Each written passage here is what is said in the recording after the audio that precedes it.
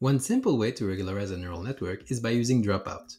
The method is simple: stochastically apply a binary mask over each neuron to zero out their output. This helps prevent overfitting. Visually, across a few iterations, your algorithm looks like this. Starting from the base network with a given probability per layer of dropping out, apply a binary mask on the output of each neuron. For instance, in the first mini batch, the output of the neurons in red is multiplied by 0, while the neurons in white are multiplied by 1. In the second mini batch, a new binary mask is constructed and applied to the network. This continues for as long as the network is training, up to the last mini batch. Now, during the testing phase, it's as if we are averaging the output of all the permutations of networks together, with the added twist that all the networks trained share the same weights.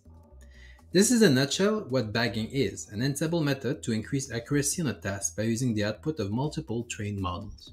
Bagging methods works best when the different networks are not too close in similarity, meaning for dropout to be theoretically optimal, big updates should be made through each iteration. Yet stochastic gradient descent works best when it's one model that is updated steadily over a smaller step. This is where the author came out with the MaxOut network, a network containing activation units that are optimized to be used with dropout but trained with stochastic gradient descent. In today's video, we'll explore this network architecture taken from this paper and how the idea from the MaxOut unit is used nowadays. All links are in the description. At a high level overview, a MaxOut network could look something like this. We'll go step by step here because the structure can look a bit confusing. If you go through each major unit in this network, we have the input in red, the output in blue, and what's called a MaxOut layer in yellow. We have one here. Within this MaxOut layers, there is what's called a MaxOut unit. There are two here. These units' outputs are connected together and are what is being outputted to the next layer. In this case, there's just one neuron that brings the output together of those two MaxOut units, but you could have many more. Within these MaxOut unit is k neurons, k equal 3 in this particular case, all connected to a neuron that will take the maximum of their value. You might be wondering, where is the nonlinearity here? It's within the maximum operation. We'll see why in a few. Each of these k neurons has their own set of learnable weights, meaning they are learning different linear functions. This means that for any given input combination, only one number is output from the MaxOut unit corresponding to the highest activation from its k neurons. MaxOut can be used in many kinds of network type, from fully connected forward model to convolution as we see on the screen. The base methodology stays the same. Here is another view of a MaxOut network with two layers and multiple units. As you can see, each MaxOut unit have k equal 3 neurons inside of them.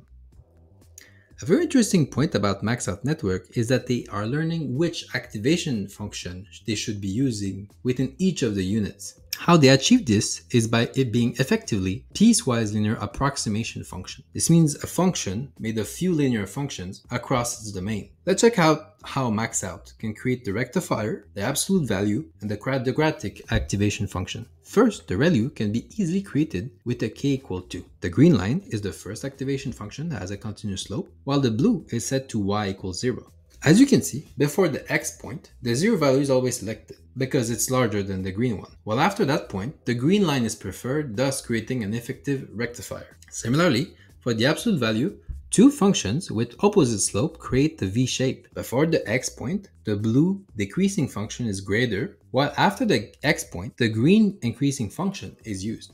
The quadratic is a bit more complicated and will require at least 5 nodes to make some sense. It goes from green, red function which are descending, those are the greater at this point, to turquoise, purple, and yellow that are ascending past the x point.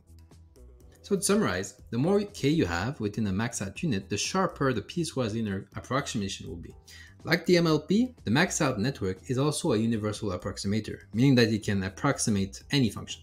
The proof is laid down in the paper and another one, but the crux is this part. Any continuous piecewise linear function can be expressed as a difference of two convex piecewise linear functions. Here, convex means that it doesn't cross the graph. With the structure shown previously with two MaxOut units, we can create this very same setup with g equal h minus h of two convex piecewise linear functions. We only need to set one of the weight to -1 and one to +1 and give enough k within each MaxOut unit. Theoretically, we can approximate any function however complex it is with that. Now that we know roughly how MaxOut works, let's look at how it's performed with the 3 usual benchmark, namely MNIST, which is a simple 10-class dataset of digits with 70,000 images, Cipher with 10 or 100 class of 60,000 image of real-world things. Finally, SVHN, which is 600,000 digits image of house numbers from Google Street View. First off, MaxOut result on MNIST look like this. Overall, very good result with dropout applied to the convolution MaxOut network. The result is a good sanity check here for the network to be able to actually learn something. On Cipher 10 and 100, the network performed as follow. State of the art at the time, with and without data augmentation for Cipher 10. The other, I've tested the network on Cipher 10 with and without dropout to see how much it helped. As we can see with the green and blue line, the network works well with dropout, which confirmed the initial intuition for building the MaxOut activation units in the first place. Similarly, on Cipher 100, the network obtained state of the art by more than 3%. Finally, the MaxOut network on SVHN, again, state of the art and performing better than the rectifier-based network. Now, if you have been paying close attention, you might have realized that MaxOut units may have an advantage over ReLU, because they can pack many more parameters in the same number of layers. The other then decided to do a comparison study of MaxOut against rectifier network of multiple size. What they found was that MaxOut seemed to have better overall performance than multiple type of rectifier network. The blue line here is better than the other ones. The details, though, were a bit vague about how the other rectifier network were constructed. In general, the comparison seems to be a bit lacking in the article, especially about the number of layers being used. A more recent large-scale study of MaxOut performance in 18 datasets has been done, which showcased the performance of these type of units inside more modern and deep learning architecture.